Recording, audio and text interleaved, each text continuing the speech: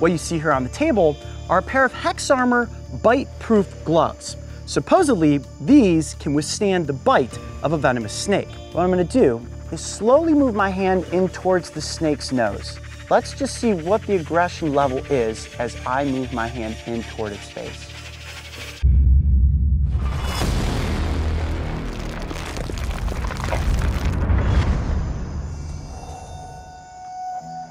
Okay, it's a beautiful night in Costa Rica, and I'm sitting next to one of the most iconic snake species in this country. That is an eyelash viper. Now, we've worked with this species in the past. In fact, I found the yellow phase of this snake out in the wild several years ago. But this one here is actually ambassador for its species that was born and raised in captivity. This snake specifically is used to help educate people about the snakes that live here in Central America and why you want to safely avoid them at all cost. Now, this snake is not necessarily as toxic as something like a fer-de-lance, which makes it the perfect subject matter for tonight.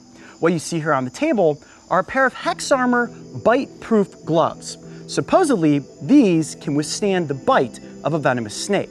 Now, obviously, I wouldn't try this with something as large as like a Western diamondback, an Eastern diamondback, or a fer-de-lance, but the eyelash viper has smaller fangs, and I feel a little bit safer free-handling that snake with these gloves.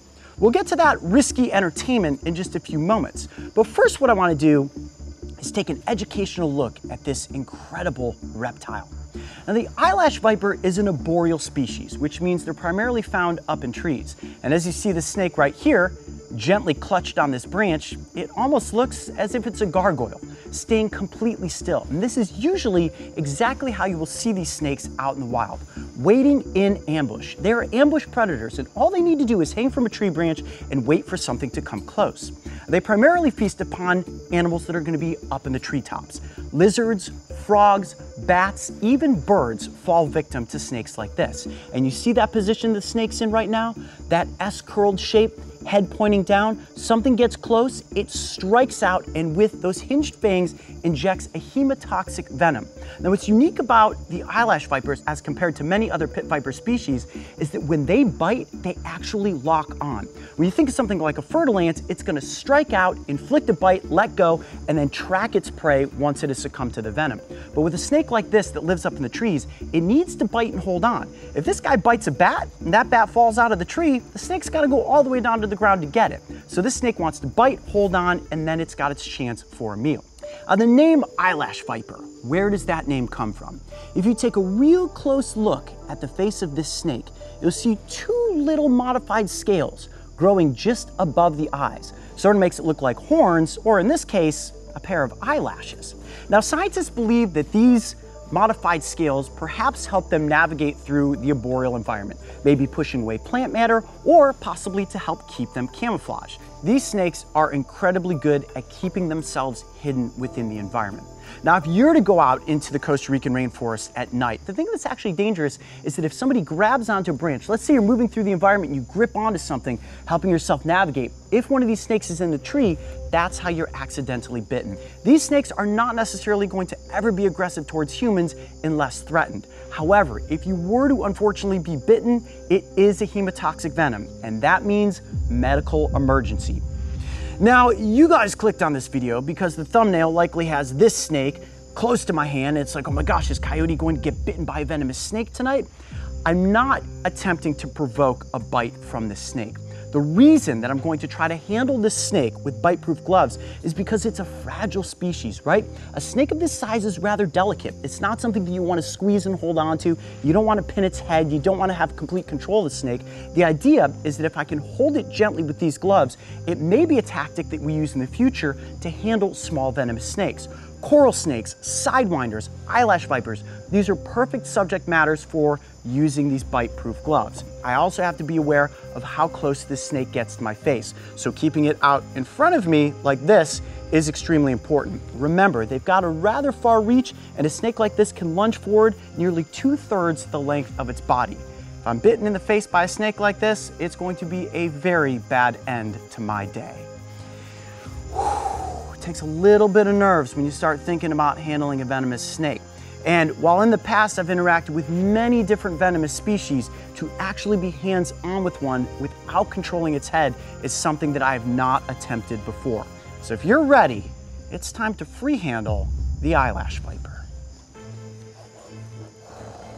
What I'm hoping is that I will be able to get it to just kind of come right out onto my hand. So you see that? The snake is backing its head up ever so slightly.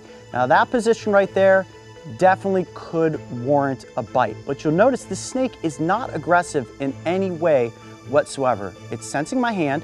Now you see the tongue flicking out. It's investigating me, saying, okay, this is something new in my environment, but it doesn't look like something that I would necessarily want to eat. So I'm going to gently see if I can bring it up.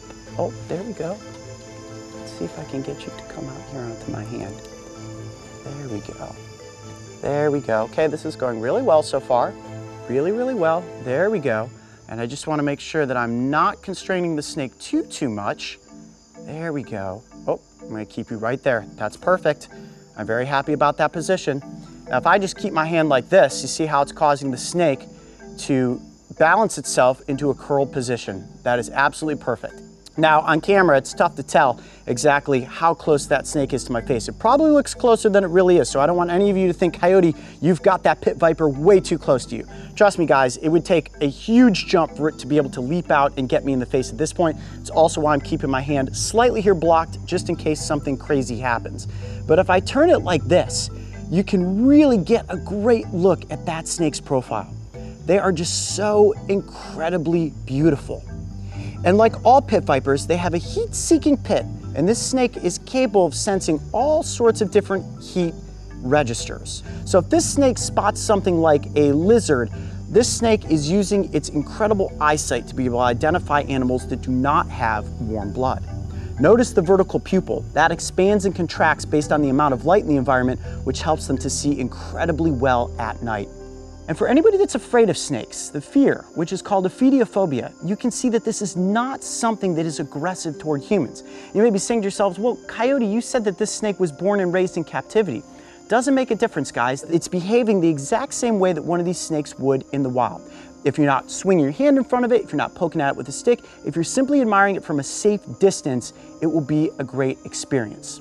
That's probably also a great spot for me to give you guys that stereotypical warning where I say never go out into the environment and try to handle a snake. Now, the people that use these Tex Armor gloves are typically professionals. Anything could happen here. I could be bitten. While I do trust the gloves, I would never want you guys to be in a position where you could accidentally receive a bite from a snake like this.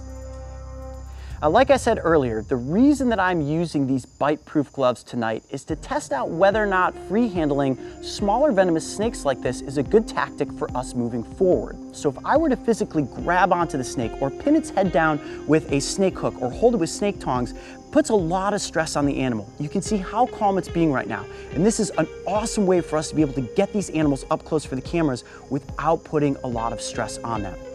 I'm gonna try a little experiment here. What I'm gonna do is slowly move my hand in towards the snake's nose. Not to necessarily provoke a strike, but let's just see what the aggression level is as I move my hand in toward its face. Very slowly. Look at that. Snake just basically stays in gargoyle mode. Yep, I bopped you on the nose just a tiny bit there. You can see it's kind of curled its head back in a little bit of a strike pose, saying, okay, you got close. Let's not push it too much further than that. And I won't, but that's exactly what I wanted to try to determine. Is this snake feeling completely calm because it's not restrained? It has no reason to strike out and try to bite me. Wow, what a cool experiment this was tonight. Determining that using bite-proof gloves is a great way to interact with smaller venomous snakes. It's allowed me to stay calm, the snake has stayed calm, and we've gotten a really cool Central American species up close for the cameras. The one and only Eyelash Viper.